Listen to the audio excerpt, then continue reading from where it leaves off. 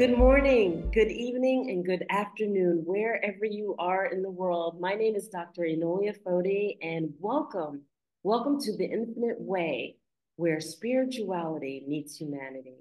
It brings me great pleasure to introduce to you Frasser Beecroft.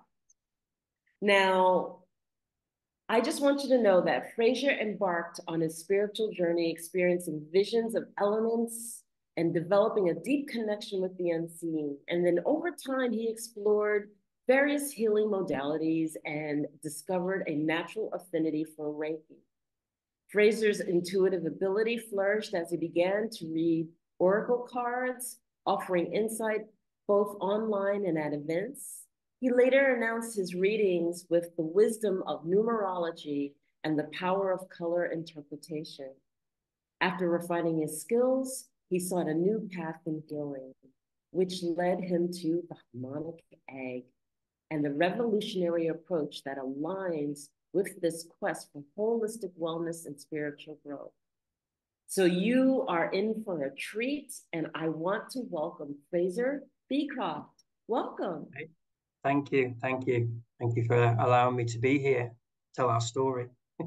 Oh, I'm so glad that you're here, and thank you for saying yes, because when someone takes the opportunity to work with a device that brings that wellness forward, and especially with the level by which it does, and I don't want to give it away yet because I want you to be able to explain it.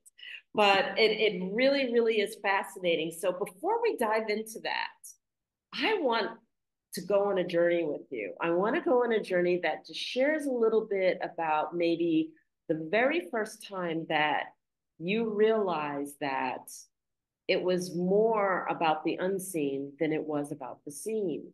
So when in your life did this gift that you have of realizing that there was the unseen come to fruition? I think as a child, we used to have a big oak tree in the garden at home in the UK. And I used to see like elementals, and we used to have a friend of ours who used to tell stories. And as he was telling the stories, I could see like the elementals actually there, and I could imagine them and see them. And I thought that was normal. And, of course it is normal, but, you're told it's not normal. And then, you get told, oh, you're seeing things that can't be real, and you push it away. And I think later on in my life, I was in a local, like a national trust place, so like I don't know, like a park, so like I say, like a Yosemite or something, I don't know. And I was walking with a friend of mine, and we saw a tree dyad. Now, we were like, like as I'm seeing you. So this tree dyad was very much blended into the tree, but it was like we saw her, and I'll never ever forget that experience, because it was like, and we, my friend was even trying to take pictures, and of course she wouldn't let us do it. So that was like a big eye opening. I've always had an affinity with like the elements and nature. And when we were living in London, we would, I was doing several courses. So I was doing like scrying and like using like the obsidian mirrors and sorts of things. So, and that was from like a comment, like a flippant comment, like, oh, I fancy trying this, and this. And somebody was like, oh, okay, well, I'll teach you. And immediately put me into the advanced class. I mean, never having done anything like that in my life, it's like, okay, but obviously they saw something. So it just became normal, or, normal again, should I say. And that's how it started. Wow, I want to share how powerful this is because I didn't have an appreciation for this until I was actually put in the same scenario myself. And some of us, like you, are gifted right off the bat with having the frequency to be able to see elementals. And for me, it took time. And I remember, like, with my path, I was taught by many different indigenous teachers. And I remember one of my grandfather Lynch, Archuleta, out of Arizona, would do desert intensives with me.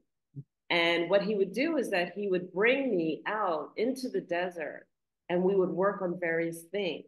That's where I truly learned to trust myself, to read the desert, to spend time with the land, and understand that all things have energy and all things are capable of speaking to us. And, I always received a really, really good comfort level in the desert. I really loved what the desert brought. And that's where I learned to communicate with plants. And people are like, yeah, yeah, right, communicate with plants. Okay, I don't care what anybody else says because I know it to be true. Yeah. And it saved my life. It saved my life because there was a time that I was in California and I was at a women's retreat and we were having it in the valley of Joshua Tree. And Joshua Tree, if you know that area, is a desert. And the places that you stay are also desert-like. And if you get lost in there, people have died. And I remember getting up before sunrise and taking my drum and going out to the rock crop. And I'm sitting there and I'm drumming in and I drum in the sunrise and I'm having my moments and everything's great. And it's like, okay, now I need to get back. And I didn't know where I was. I lost my orientation. And so instead of panicking, for a little while, I just sat still. What can I do? Do I recognize anything? And I really felt disoriented. And so I walked out. I saw this little lead of plants going uphill. And then I'm looking in all four directions, trying to figure out, where do I go from here? And, and I remember what Grandfather Lynch taught me. And he's like, ask the plants. They will tell you. And I was like, plants, please move the direction I'm supposed to go. Please move the directions I'm supposed to go. And, we're talking about a hot, still day, sun's right, beating down on you, dusty, dirt, dry rock, and very, very little plant. And they moved. And they moved and I started walking up the incline and they moved again further up the incline and I started walking up the incline and there was a house that I needed to get to. There was the path that I was looking for. I hadn't been too far off, but enough that if I went the wrong way, that was it.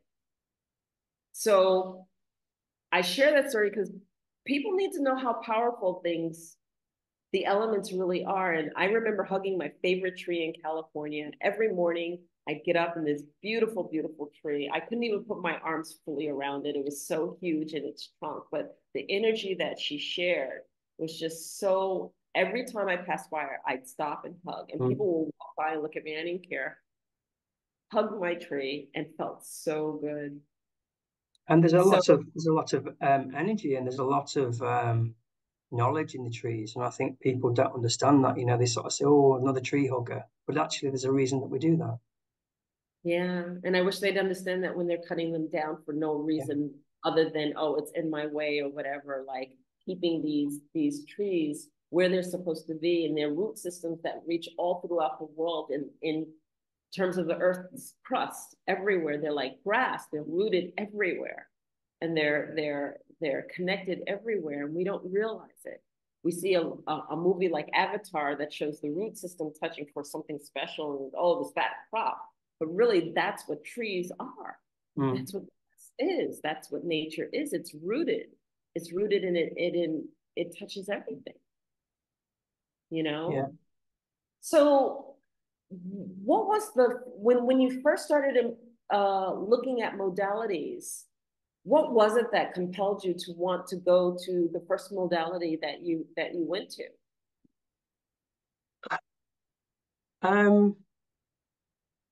I had a feeling.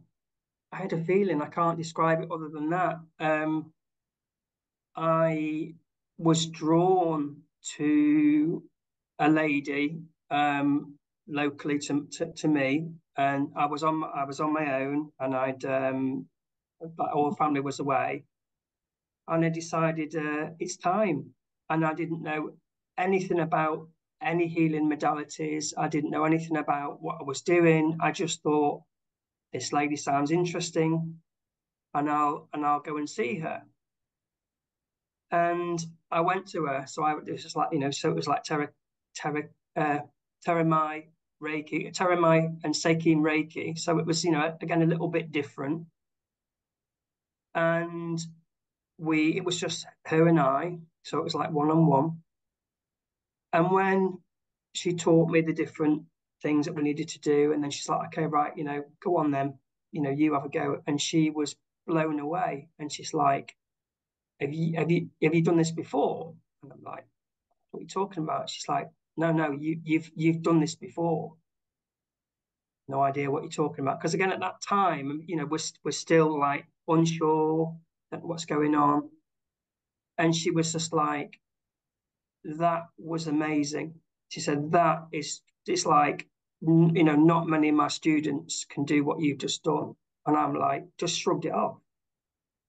And that was it. It was like, okay, no, I want more. So of course you have to wait a little bit. And I went back and I did my second level.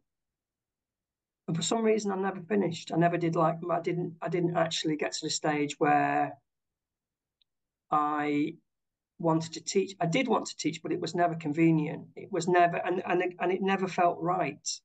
It was like, okay, this is enough. And I found a few other like healing modalities after that. And there was one that we did. It was called Blue E. So that was again tapping into different things, and that was to do with like beings of light and universal energy. So it was like I was seeing like blue. I don't know, for want of a better word, like alien beings, something. I kept seeing these beings all around, and that led me on a path where, when I was being taught, I helped, I assisted in one of the classes, and I could actually see the energy and I could feel energy.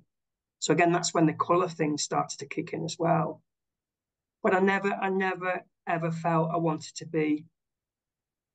I didn't want to take it to a level where like I'm teaching, because something didn't feel right. It was like, okay, this is enough. So from a feeling to like, that's how I am. That's, for me, it's about feeling and senses. I'm very tactile. I'm very earthy. So it's all for me. It's about senses. So that's how we started.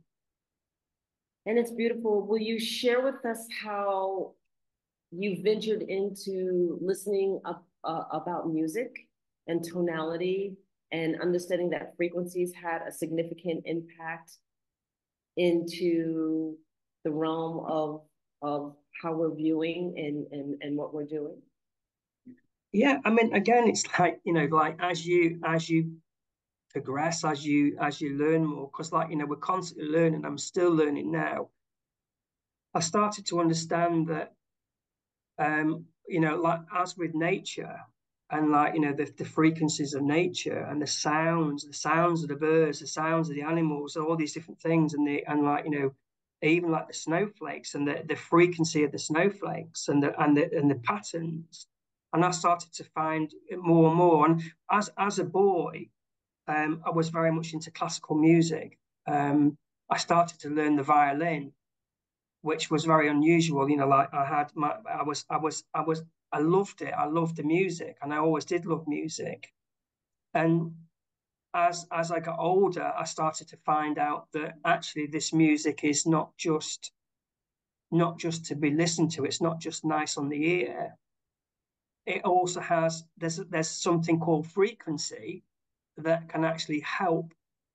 And I started doing more and more digging, and there was at the time there wasn't, YouTube was really like quite just starting out, but people started talking about this thing called frequency and healing modalities, like and at that time people had just started to use like sound bowls. I spent some time in Australia, and they always talk about the didgeridoo, and the didgeridoo being used as a healing modality for like bones and ligaments. And it was just something that I thought, oh, this is, I like this. And then with drums, the sacred drums, and like, creating a sacred drum. So, there's more. I mean, there's more and more stuff now, but at the time there wasn't a lot of stuff. So it was just a bit of experimenting and playing with different frequencies and trying different things. So that's where it started, and again, now there's so much stuff. They talk about the frequencies to help with, like, if people have got, like, poor teeth, they can listen to a particular frequency to help with the teeth. There's stuff. Raymond Rife, again, was known for all the frequency stuff that he did. There's TED Talks about this stuff now. So it's like there was more and more stuff becoming available. And I can't honestly quite say that it was only in the last few years that it really, like, hit home that actually this is life changing.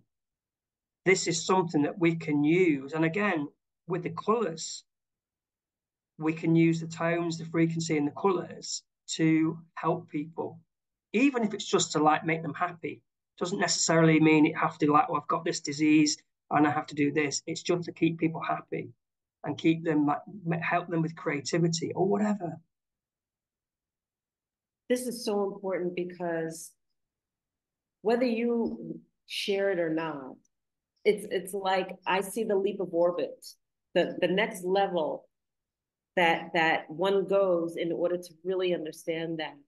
If you were to think about your life, and each of us reaches a precipice in our life where it's just like, okay, I've been operating here, but now I'm ready to go to the next level because I know that I can impact people. I know that I can bring healing to the world. I know that I can contribute to humanity. When was that? And maybe that would be the perfect time to introduce to us about the egg. Oh, wow. I guess maybe 3-4 years ago was the big, like, light bulb moment. We, like, people talk about the Great Reset and, like, how we're all going to have, like, lots of money and things are going to be revalued. So Lena and I started to think about go back when we first met. We always said we wanted to have a healing center. We So didn't I'm know going what to that stop was. it right there. Share with the audience that who Lena is to you. She's my wife. She's my Yeah. soulmate. She's my be all my being. She's my the yin to the yang, I guess. Yeah. Um, and we've been together many times over the centuries, I guess, if you want to say. We always talked about having a healing center. We didn't know what it was. We didn't know how it was going to look. At that time, it was just a pipe dream. And then maybe 3-4 years ago, we started to say, okay, well, like, if we're going to do something, we were working in the medical system at that point, and we wanted to sort of, like, see changes because we were seeing stuff wasn't helping. The normal traditional way of doing things wasn't helping. I was told like I how do I put this now? Like, certain things. If you do this, this will make you better. If you do that, that will make you better. And it was just nonsense. Right. So we decided, like, well, let's look at something, and we started to look at, people talk about med beds. So these med beds are something that, you go inside and everything's fixed. Okay, so again, pipe dream. But for some reason, I kept getting, like, this thing called a harmonic chamber just kept popping up, and just brushed it to one side. And then it kept coming up. So it didn't matter what I was doing. I was on Amazon, this thing popped up. So on Facebook, this thing popped up. I was listening to a video, it popped up. So it's like, okay. So we were looking at oxygen chambers, so the hyperbaric chambers, or maybe we can do a hyperbaric chamber. And again, we didn't have the money, we didn't know how we were going to do it. We just thought, okay, well, if we were going to have a center, what we're going to do. We'll have a hyperbaric chamber, we'll do Reiki, we'll do massage, we'll do all the traditional stuff. But there was something about this harmonic egg, this harmonic chamber. And we, at the time, it was only in the States and Canada. So, it was a bit far to go and have a little session. And then we found out it was in the UK. So we decided to go and see what this thing is. Is it as good as everybody's talking about? And we went and had a session, and that was it. So that was how we were introduced to what we now have as our life, I guess. Mm-hmm. So and so yes, take us on the journey. So you have this experience. You have that. Did it make a difference? Did it just like blow everything apart? What happened? the first time I sat inside, I was like the boy with like excited, didn't know what to do, was like, you're supposed to, well, in theory, you're supposed to sit in there quietly and close your eyes. No. I sat there, eyes open, wanted to know where's the music coming from, why aren't the lights changing, where's the speakers, da da da da da da da. The whole time I was in there, I was just distracted. We set an intention. I was just like, yeah, whatever. Didn't understand what I was doing. And then we ate in the evening about 6 o'clock, and 8 o'clock I was asleep, and it's like, boom, there's something about this. So, and then we went back 3 more times, and each time we went, it was, different experiences. One time I asked to be more creative, and I had a vision. I had a vision of me as like a young boy, and I was drawing, and I saw this lady who was a dancer, and I ended up marrying her. But this was just, I'm sat inside this chamber, and I'm like, where's this all coming from? So it's just like we need to have this. We need to see, and we found, the more we found out about it, and then when we went to see the lady in the UK, she was telling us what we could do, how it could help people, what sort of things it helps with, and that was it. It was literally just from oh, let's go and see this thing. Somebody here says it's like you look at it and go, oh, isn't that pretty? Isn't it nice? And then you have a session. It's like, wow, what's just happened? And that was exactly what it was like for us. Okay. So then share with us what the egg does, because I understand about sound frequency and understanding that it deals with the illnesses. I would ask you to go a little bit back a little bit and tell people about frequency and what it does to the body as us being energetic beings. So let's explain about the egg, the chamber a little bit, and we can tie that in. So it's called like a harmonic chamber. It's in the shape of an egg. Okay, it uses sacred geometry. So there's the 3, 6, 9 Tesla principles again. So that's like the perfect shape apparently to help with sound. It's made out of wood. Okay, so it's a living, breathing, animate object. And the shape is like a womb. Okay, so you sit inside it, and we put in there consciously created music. Okay, so this is where the frequency comes in. The actual chamber itself, some people say it resonates at between 1300 and 1500 hertz. Now, when people talk about frequency, they talk about 432, 528, 999, whatever, and those are different bits of frequency that have been associated with different ways of helping each other. So 428, 432 is nature. Okay, so that's like supposed to be very, very helping, very calming. There's been a lot of research. Again, like I go back to Raymond Rife, people can look up Raymond Rife, and he was doing stuff with blood work and frequencies, and actually helping to attack and kill like diseased cells just with the use of frequency. Okay, so this is how powerful we know this thing is. And with us, we have, I say, consciously created music. the music doesn't necessarily have to be at a particular frequency, but what it does do is it uses different musical instruments that have been created within the track. So, for example, we may have a flute in the track. The flute is good for clearing your mind and clarity. It may have the cello or violin in it. The cello and violin are very good for like opening your heartstrings. So it's about loving yourself. You know, the drums and the didgeridoo, like we mentioned before, is very good for ligaments and also for like healing bones. But it's also very good for like PTSD. So people with PTSD benefit from that sort of thing. The harp, the piano are very, very good for like calming people, so relaxation. So it's not just a combination of the frequency that we've got here. We're also using consciously created music that has been made specifically for the chamber. Okay. And also we have the benefit of the lights as well. So we've got different coloured lights, one above you, one below you. So your body's absorbing not only the music, the frequency, but it's also absorbing the lights. Wow, this is amazing.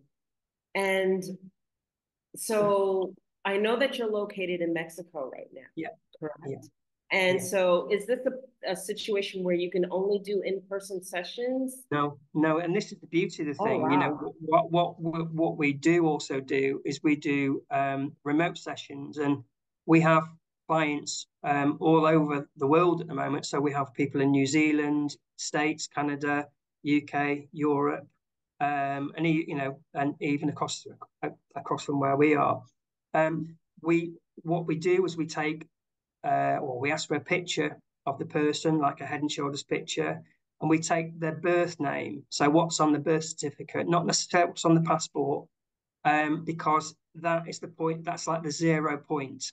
That's the time when, in theory, there's no disease, there's no problems, and we take the date of birth, and that helps us to like tune into that energy. We always set an intention as well.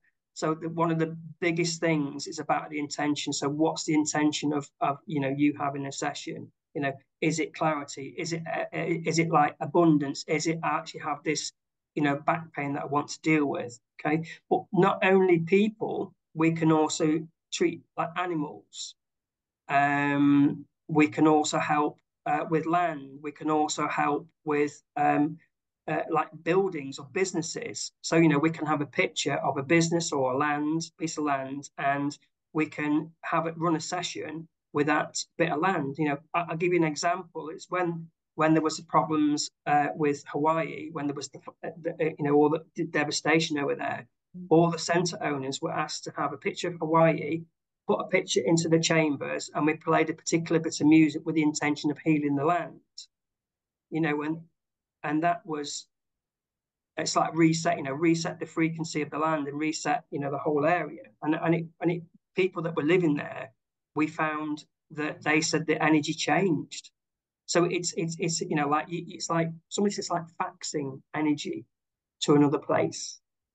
I love this. I love this. And, you know, it's really important because I ran across this particular healer. His name was Christopher Cornelius, and he does that. He does resets of the emotional body. And Yeah. so he'll name the emotional body, and then he'll just basically state the tone Yeah. that it would be reset to. And by stating it, the subconscious automatically accepts that tonality or that reset instruction, Yeah. and resets the emotional body based on the meridian system or based on whatever he's particular name. So are you in essence saying that that's what you're able to do, is do a reset based on the tonality? And, you know, and I want to mention these because I want to make sure that people really truly understand. So for example, Dr. John Ballou created tuning forks, Yeah. okay, and he called it human tuning.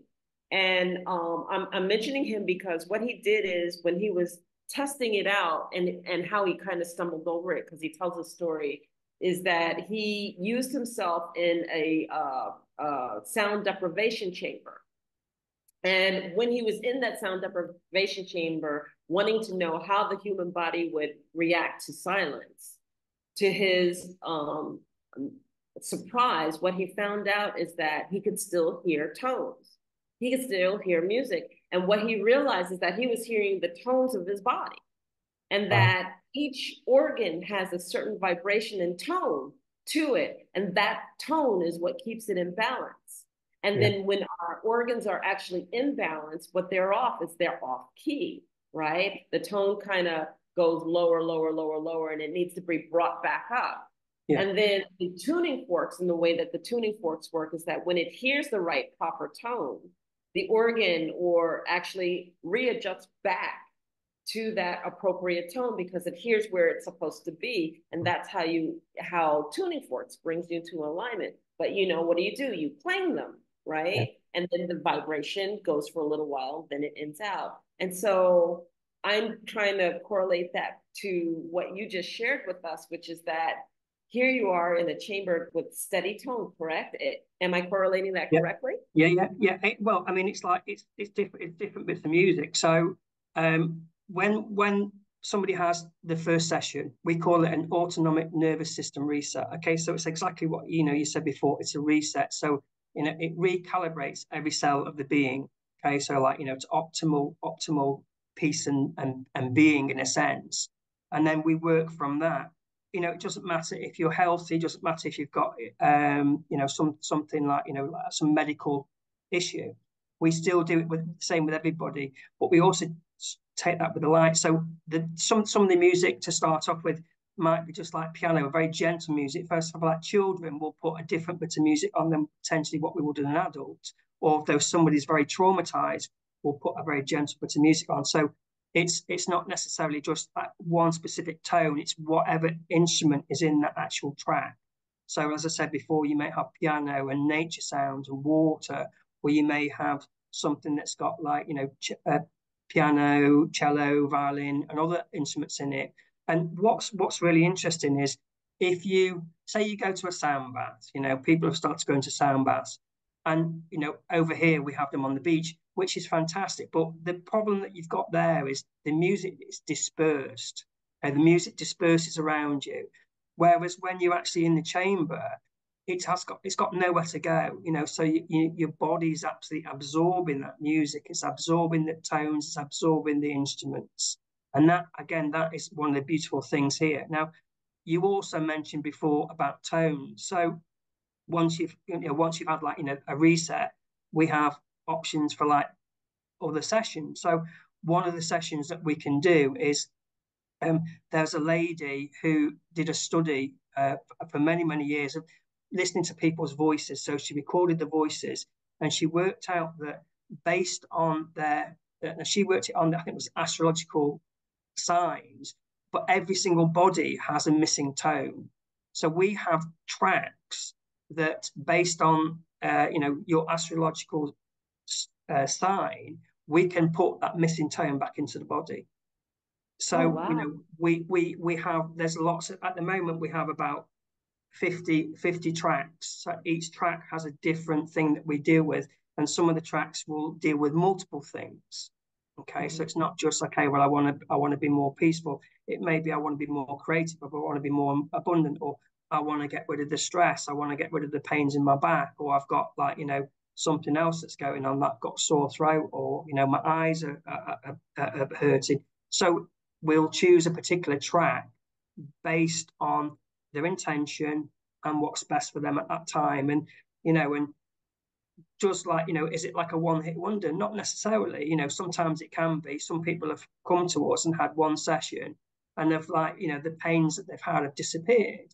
Other people come a lot more regularly. So it's very much an individual, what people want. It's not like you must have X amount of sessions. It's like, have one session, see how you go on, and we'll take it from there. Most people do multiple sessions.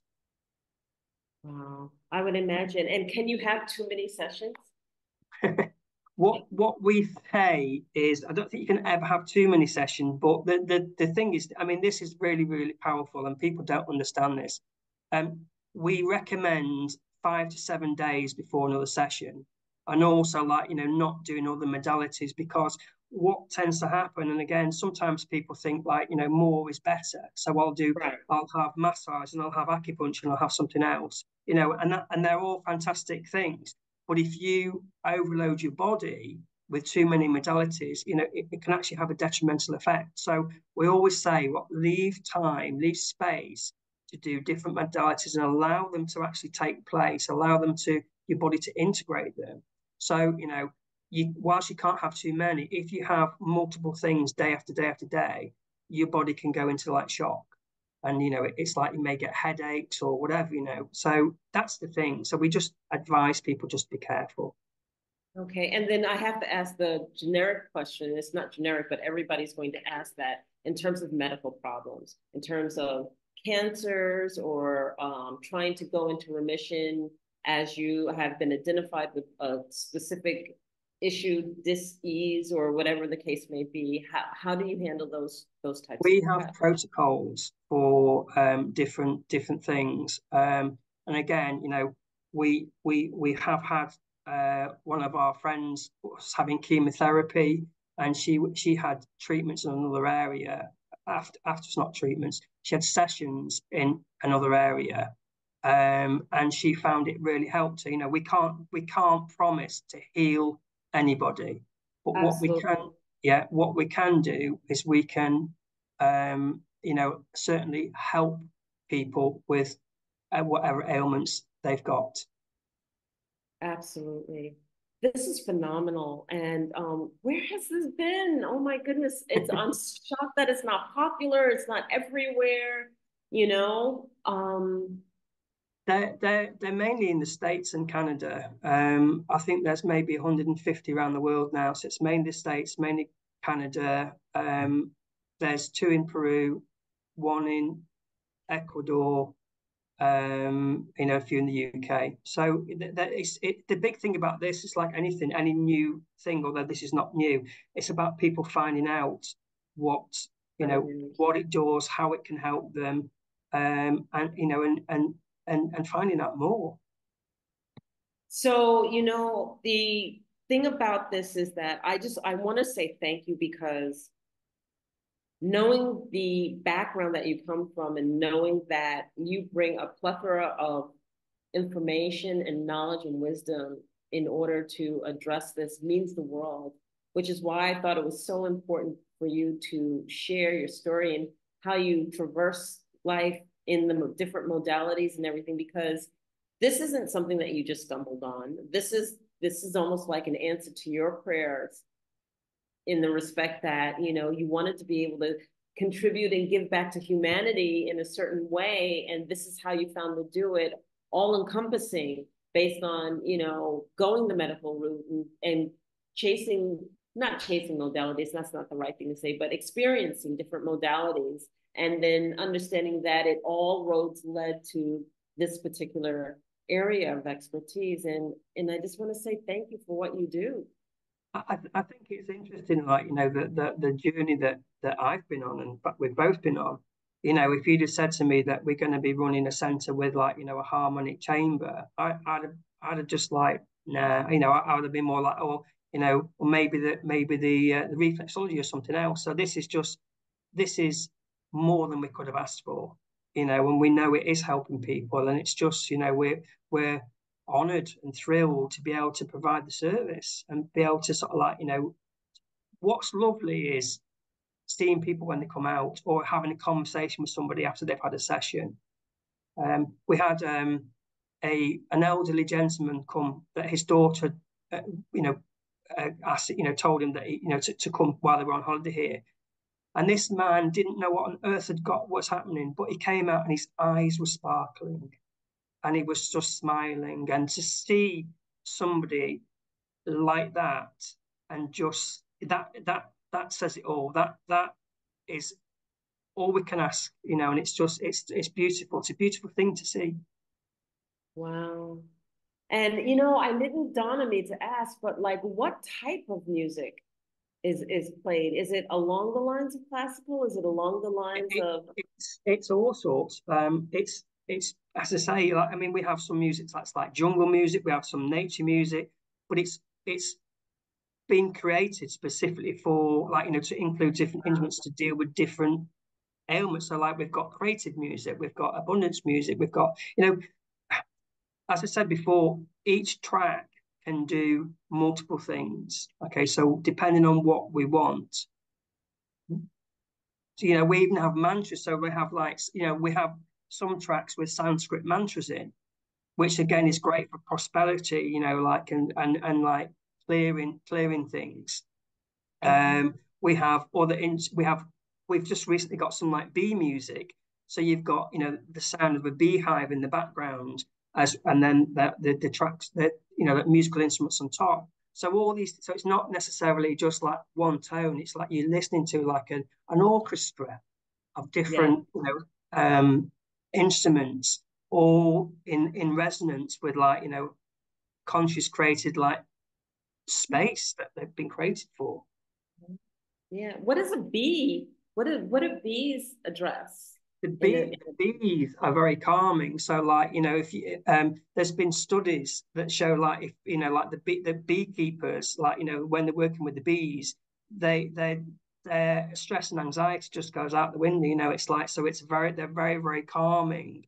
So having like the beehives and the work, like walking around, it actually reduces anxiety and reduces stress and can help people, like, become a lot calmer. So there's all sorts of things like that, and we regularly get like new tracks.